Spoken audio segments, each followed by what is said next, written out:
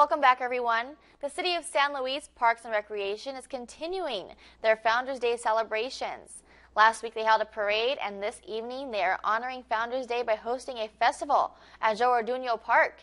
Interestingly, the City of San Luis is celebrating a huge milestone they're proud of. We're celebrating our 43th anniversary, started with this young city, and we're still growing.